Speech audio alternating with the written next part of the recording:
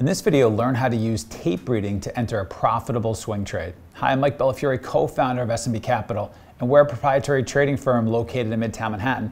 And I'm also the author of the trading classic, One Good Trade, and the Playbook. In this video, two prop traders and I present an outstanding entry using the level 2, tape reading, for a profitable swing trade. Let's get to work on sharing these important trading lessons so you can grow your trading account.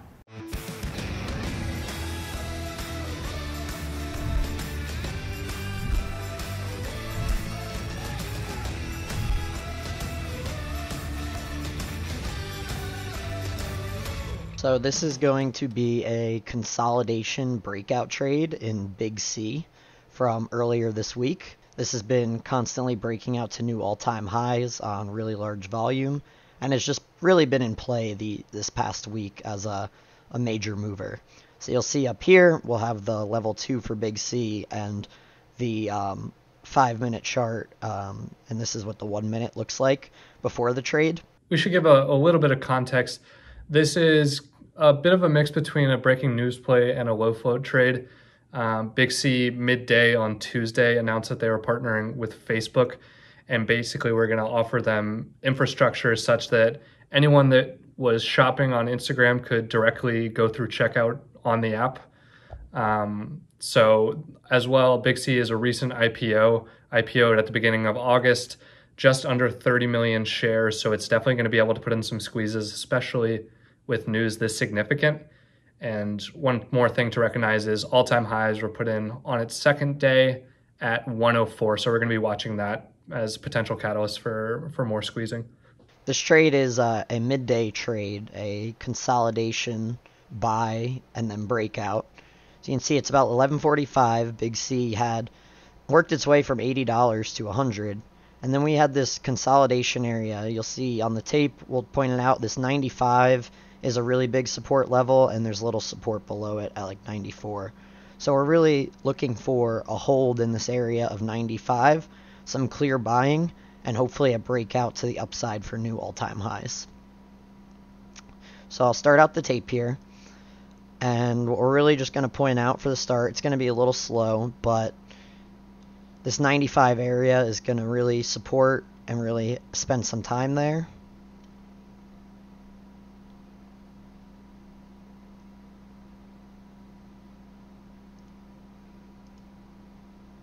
So this is a 5-minute chart now. So you can just see we're really slowing in this area. So Matt and I were going over this in real time because everyone was watching this with the breaking news.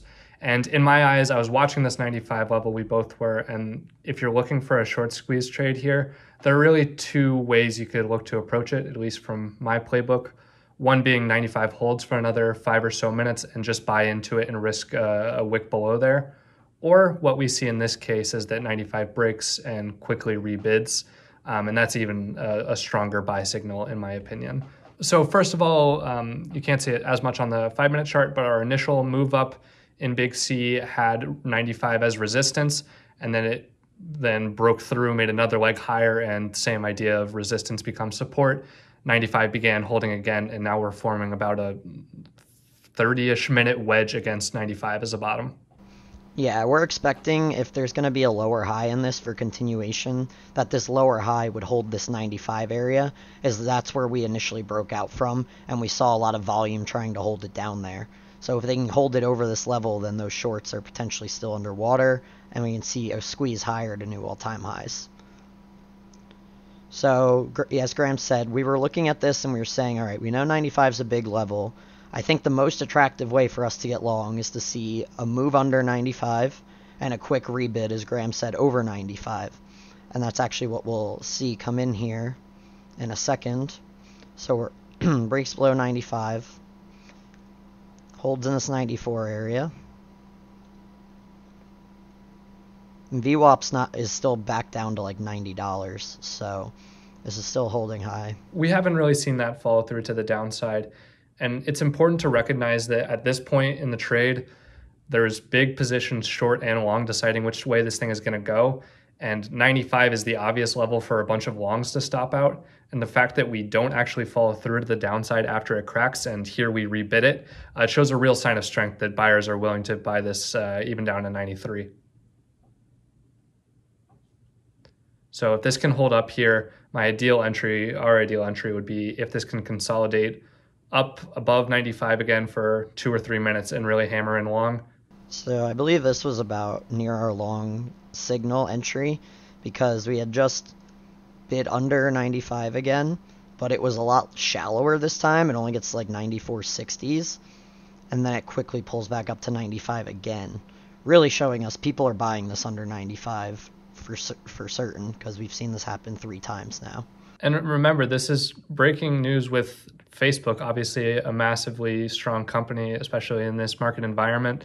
And it's only an hour into the news breaking, so this thing should certainly have some legs forward. So I want to pose a question to you guys. So when it pulled into 95, did you bid in front of 95 before you saw anything on the tape, before you saw the strength on the tape?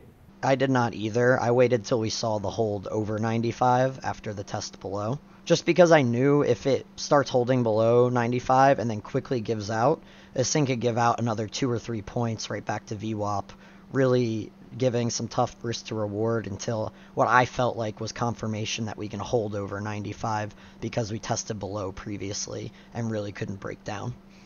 Yeah, and also we just squeezed up about 35% in about 30 minutes. So I'm imagining this is going to need some time to breathe. And also, we haven't seen 95 test several times, so I want to confirm that that's a real level that's being watched. Yeah, and like Matt said, this can slip out really far under you if you just blindly go in before it confirms.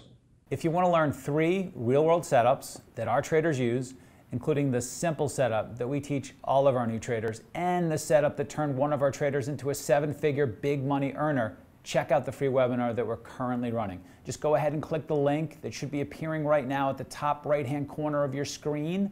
That's going to open up this free registration page in the new window, so don't worry, you're not going to lose this video. You're going to learn more in a couple of hours from this trading workshop than from years of online education. So one thing for you guys to consider is, and that makes perfect sense, one thing for you guys to consider with your strategies as you get a little bit more advanced is to allocate some risk just based on price. A minority of the risk just based on price, but some risk just based on price. So for example, you might, if you really like the breaking news, you have some edge with breaking news as a pattern in of itself, meaning the news should make the stock finish high of day. You could allocate 20% of your risk per trade based on price, and then wait for the confirmation to add another 80% that you're going to risk on this particular trade. I'm not saying you should do that. I'm saying that there are traders that build their system around putting a percentage of risk based on price, and then a percentage of risk based on when they see it, when they feel like they have a good grasp that this is a special situation and that this thing could really run to high of day. I actually like at the beginning of your trading career, as you're developing as a trader, for you to keep that percentage at 0, or for you to keep that percentage really low, and for you to be able to see the turn, so to see the pull-in and the pull-in stop, or to see it turn back up, or to see the strength on the tape. I'd like for you to be able to see it, that area that you can risk off of. So in this case, the signal from the level 2 from tape reading that you can trade off of. There are going to be traders, and you'll see this with Shark. You saw this today with Shark and HLF, how he was allocating a certain percentage of risk after breaking news into a pop after the stock had dipped a bunch without actually seeing it turn. That is, and again, that's a more advanced topic, but something to be thinking about. I do really prefer for you guys to see the turn. I think that is better for your development. That makes sense how people could use that system to get a better price, just get their feet wet, get a little more information.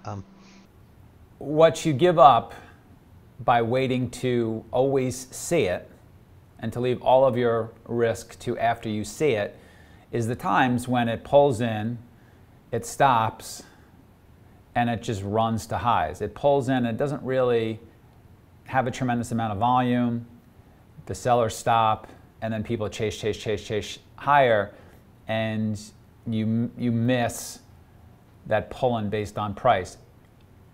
You can study how much you're going to miss overall with your particular breaking news strategies and whether or not you should even worry about that. I suspect you probably don't. I suspect if you save full risk for after you see it, you're going to make plenty and be able to trade that bigger and have a better risk reward on a breaking news trade or a pull-in trade or a high volatility trade. But want you guys to be exposed to how some of the experienced traders will divide up their risk. And then the other thing is when you're in a position, when you buy the pull-in based on price for a little bit and you have that position, you do tend to watch it better. When you have risk on, when you have a little bit of a small position, it does help you to track that particular opportunity better.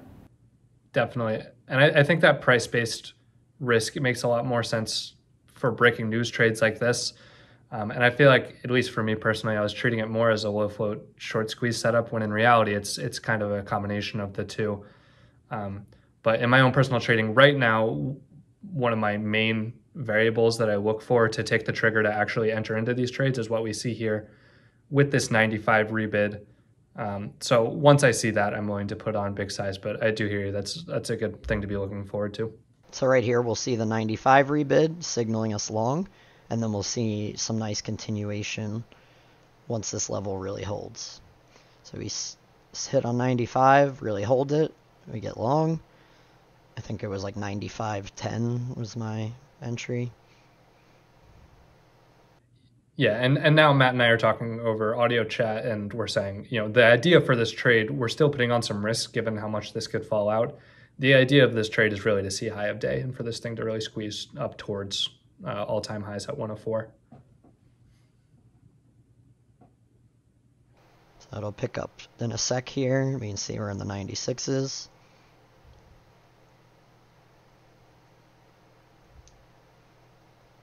Now, speed on the tape's kind of picking up a bit. I just want to clarify for some of the younger guys watching, when you see a level, we have this 95 as a level, and we see a stock leak below that level, can't hold below that level, and then rebid to that level, that's a signal from our tape reading skills, from our level 2 indicator that this could be a sign of strength. That our reading the tape skills are giving us a signal in of themselves that there is strength at this level.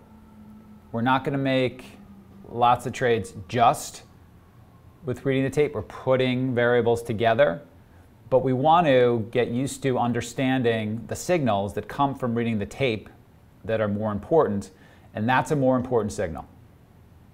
Leak below a support level that we suspect, can't really hold below that level, rebid to that level, some volume done around that level, not trading below that level, that's a signal. So we saw that the other day with Dick's Sporting Goods on the short side. 54 was the resistance level, it leaked above that level, it couldn't hold above that level, there was some volume done around that level, it held below that level, just couldn't trade above that triple intraday top. And so you're seeing the mirror image, you're seeing not quite the mirror image, but a subset of what that looks like on the long side. All right, I just wanted to point that out. Sorry, guys. So I'll speed this up a little bit. Like we said, our plan is really this should make new all-time highs. So in terms of selling some risk, I only sold 1/4 into like $101 just in case it rejected at that new high. But we're really holding the core of our position for a new all-time high. I think that's part of why team trading is really nice, because it's very hard to sit on your hands while this thing is working in your favor, but we're both just kind of keeping ourselves accountable. Like we owe it to ourselves to hold on to this position towards high of day. Exactly. That's kind of what we were saying. We were like, the amount of information we gathered and the risk we're taking, we really should give ourselves the opportunity to get paid and see this really good breakout, because the variables we were looking for are playing out in front of our eyes. So clearly we're seeing something on the tape and in the stock that could work in our favor. So we really want to let that work for us when it's a good entry price, as we saw. So I'll skip ahead here to kind of where we start to break out. And what I love about this is, Matt and Graham, is so often when people think about reading the tape, level 2 trading, they think of scalping. They think about the only reason why we read the tape is to make scalp trades. This is a perfect example of how you're using your reading the tape skills to enter for something that's going to become a swing trade for you guys. You're looking for a shorter term swing trade, an intraday swing trade. You're looking for, hey, where do I buy this at support and try and hold this for a run? And you're going to look at a level that you identify on your chart as a thesis for where this may pull into. But then you're really going to zero in on the tape near those levels. You're really going to use your reading the tape skills to see where you can enter effectively for a swing trade. And when you can do that, essentially you're using your reading the tape skills to get in at the best prices for your swing trade ideas. That's going to make your swing trading much more profitable. That's going to make your swing trading have a much better ROI. That's going to enable you to take on much more risk with your swing trading, because your risk reward is so much better. And the idea of all of this is for you guys to be able to trade with a lot of size. And when you can enter at better prices, and when you can enter at a much better risk reward, that means you can size up significantly more. Agreed. Those are the trades to definitely build a career off of, that you can scale them up because your risk is so defined. And the tape reading is definitely one of, in my trading, the biggest positives in helping me really define that risk in the levels. So going back to the tape, you'll see here we just broke out to a new high.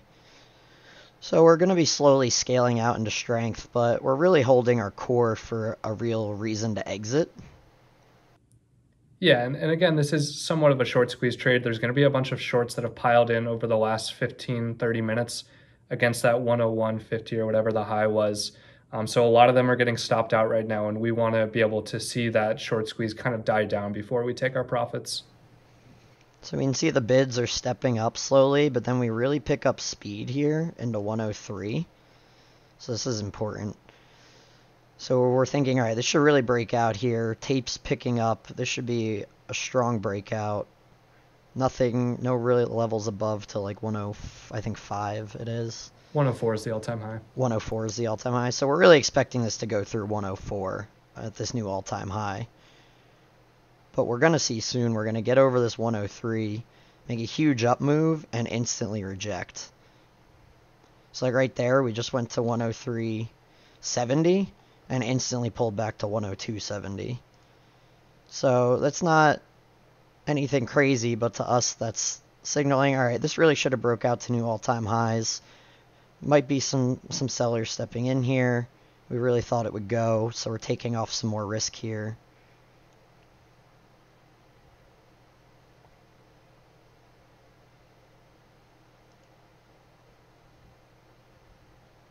And then we'll see here again, we're watching, all right, if we get over this 103 again, we should really get to 104, make a new high. A point's not that crazy of a move for this, especially if it is squeezing shorts, another point. Yeah, so I still actually have all of that core left, because we really might need more than one try to break through 104. But if we're still struggling, yeah, it's time to readjust. Yeah. So like that time we got through 103 again, but then came back under the level. And then you can see, sorry, I skipped that a little too far. Gonna pull from 103, I think, right back into 101. Yep, and this is where I got out. Yeah, we really were expecting it to hold this 103 up here, hold over that 101.50, and when we're pulling back into that. Because it's already made about an ATR move up from where we were in. It's gone up almost, what was that, 15 points. I think the ATR was like 10 or 11. And so that was our real exit when it just like stalls up here. Can't really hold this 101.50, which was the initial breakout. You see you get back under and then pull back to 100, and that's actually the high for the morning there. So it didn't end up to be able to be a huge swing, but still the risk to reward on a setup like this is great, and we want to take this every time, whether we get brand new all-time highs or just a nice breakout like this, you're still going to get paid. So I'll skip ahead just for the morning. You can kind of see, just becomes like a chop zone for the afternoon. We knew a lot of volume was done on both sides. We're in the range, so we're not touching it in range, and kind of just seeing how prices develop into the afternoon to maybe trade this the next day and to use those levels we saw today into an opening drive potentially the next day, because we don't always want to trade these consolidations into the close. Hey, go ahead and click our subscribe button so you don't miss any of the videos that we're producing for you in the trading community. And please take the time to add your feedback in the comments section for what videos you'd like for us to produce next and what you found helpful from this video. From all of us at SMB, train and trade well.